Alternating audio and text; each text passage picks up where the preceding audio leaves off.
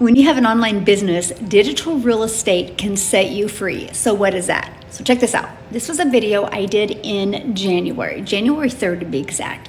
And it is now May, and for some reason this video has gained traction. And it has over 82,000 new viewers. 101,000 total views, but 82,000 new viewers. So why am I sharing this with you? I'm sharing this with you because it's called digital real estate. So when you go create a piece of content, it doesn't go away.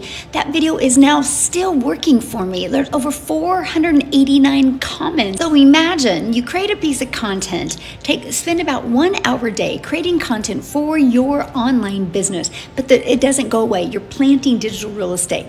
Let me give you a comparison. Your job.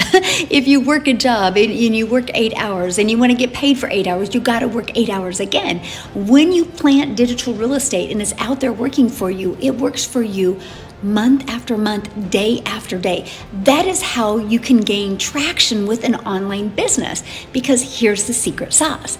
We create content and then we drive traffic back to our automated business. So at any time, somebody can view the content, and at any time, somebody can go through, I call it my freedom machine, because it's freely out there working for me. And that's where I get to take my potential customers on a journey. It's the journey of the know, like, and trust. I just want people to know what I have, see if they're going to like it, and see if they can trust it's a solution for what they're looking for, the ones that say yes, buy.